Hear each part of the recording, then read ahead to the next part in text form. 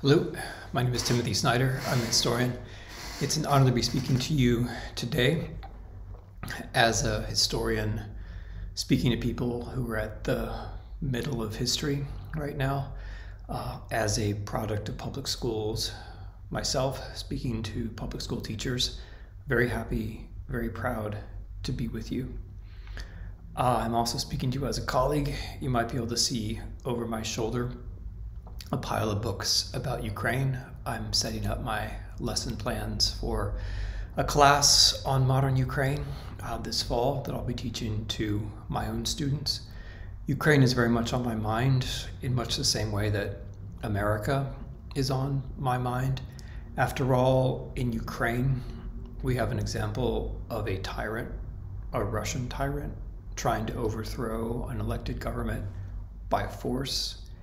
It's very much like January 6th in our country, just on a much larger scale. In both cases, the violence is based on a big lie. The attempt to destroy democracy is based on a big lie. Putin says that Ukraine doesn't really exist.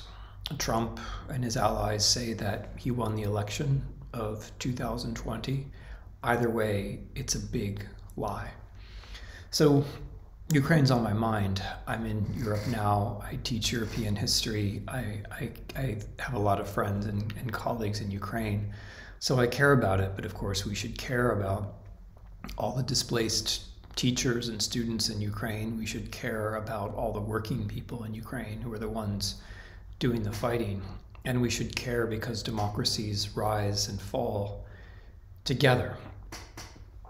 Our democracy, like any other democracy, is vulnerable. It depends upon us, ultimately. It depends upon representation, depends upon law, depends on good faith, but ultimately it depends on us. Representation means we should all have the right to vote. Law means that when we vote, it should make a difference. Good faith means that those who we elect should play by the rules. We're in a situation now where some of the people we've elected haven't played by the rules, and others of them are trying to change the rules. As teachers, we're in a situation where some of our politicians are making it very hard for us to tell the truth about the past. And of course, democracy needs the truth about the past. Democracy is all about self-correction, and you can't correct yourself unless you know what came first. 2020 was the beginning of all this. 2024 could be the end, but right now we're in the middle. We're in a situation where people are using the big lie to make it much harder to vote. We're in a situation where people are running for office on the basis of a big lie.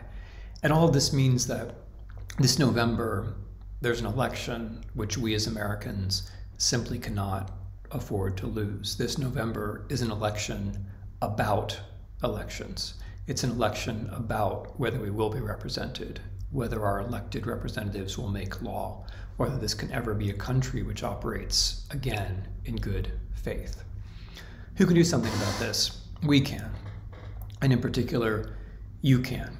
In my part of the world, the part of the world I work on in Eastern Europe, we call those organizations between the government and the people civil society. Tyrannies emerge when a government can treat each of us individually. But organizations like unions create groups of us, layers of us, between the government and the lonely individual. Unions historically defend the interests of groups and create groups. Unions historically defend voting and the right to vote. Unions work within the law and work to improve the law. Unions bring people together, people who might come from different places or hold different creeds or represent different backgrounds or belong to different races. We need this now. We need this more than ever.